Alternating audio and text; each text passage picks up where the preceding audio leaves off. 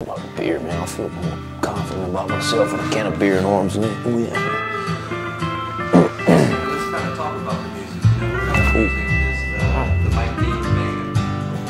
Hands together for the Mike Dean Band. You just would listen to his lyrics, just to his songs and the way he phrases them. I wanna be a Mustang and run across the land. I think that Ty is more country than anything. It's got some rock, a lot of folk influence. Mike's a songwriter, storyteller, I think as much as anything. And, I think he writes a song, comes up with a melody, and the band kind of wraps itself around it. And the cowboys would call me hopeless, cause I'd always leave them ropeless, staring at an empty lasso with a teardrop in their eye. I would definitely say it's influenced by where we're from. The quarter pole, 7 and 7, working the oil lifestyle, being offshore, even traveling on a Greyhound bus. You know, he's got a way of really putting you there. Grab a bit of tobacco, I put it in my lip. It's almost like watching a movie. So You can see it early rolling in the morning, you know, the picture's real vivid. still wet.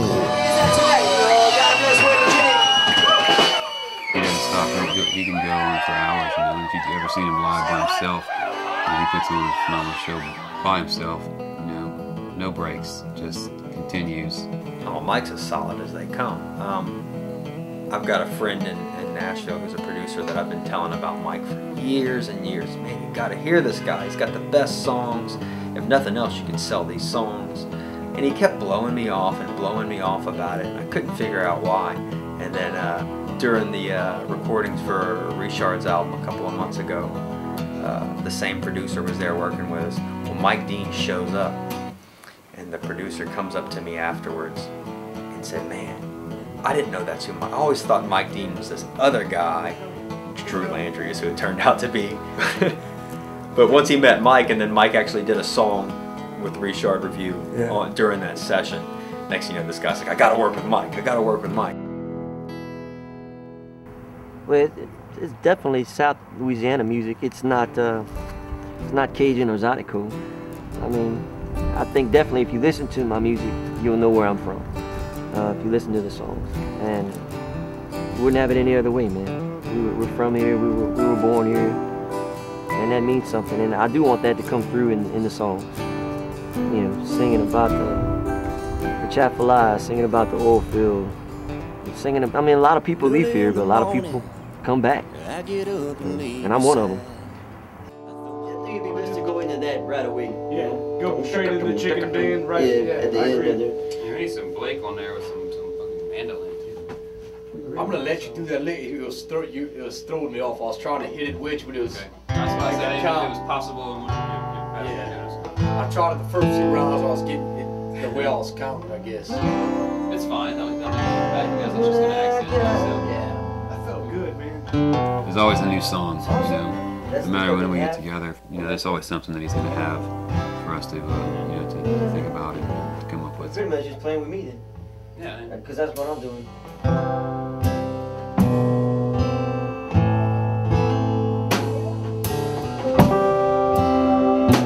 I think for Mike, it's about trying a new song, and he wants to play the song. It's in existence. He brought it into the world, and it's something he just wants to give.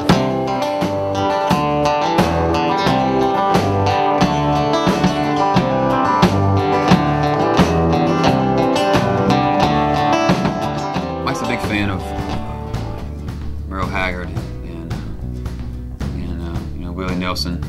He's definitely a big Tom Petty fan, which I think we all are as a band. Being supposedly a country band, giving us that original sound as well. Well, if I nailed you out so down.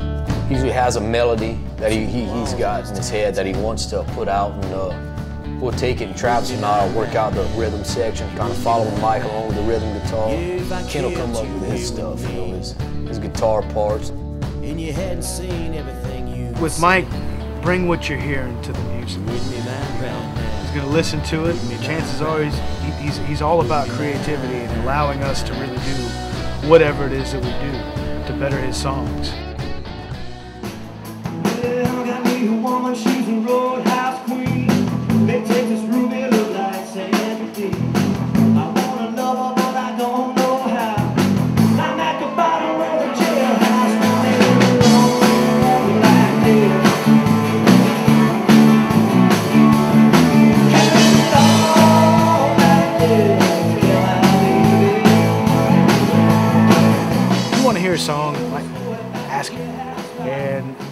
got a pretty good repertoire, and if he knows it, he'll bring it. Sometimes in the middle of the shows, it's a very nice break. He just keeps on keeping on, doing different versions of the songs. It just adds a whole other dimension. It's a lot more personal when it's just Mike and the acoustic guitar. I'd like to get my buddy Mr. Troy Richard up here in a second.